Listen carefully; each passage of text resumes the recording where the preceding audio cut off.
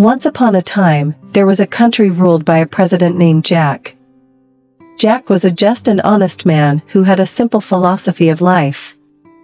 He believed that a country should not be judged by its wealth or material possessions, but instead by the happiness and well-being of its people. One day, Jack went on a tour of his country, and as he traveled, he noticed that the people were unhappy and discontent despite the country's wealth and prosperity.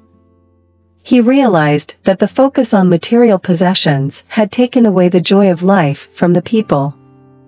So, he made a bold decision.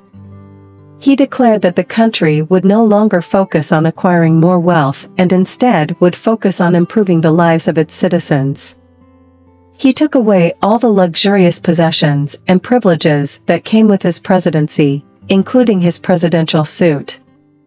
The people were initially shocked by the president's actions, but soon realized that he was walking the talk. Jack's simple and honest approach inspired the people, and they soon followed his lead.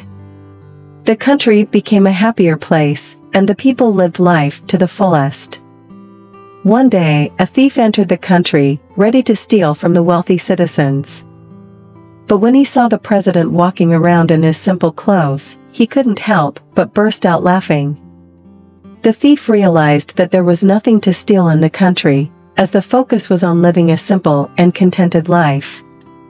In conclusion, President Jack's story serves as a reminder that true happiness cannot be found in material possessions. His actions inspired the country to let go of material things and focus on what truly matters in life. The quote, "A naked man is not afraid of pickpocketing," can be interpreted in many ways, but in this story, it highlights the idea that a country where the focus is on the well-being of its citizens, instead of material wealth, has nothing for a thief to steal.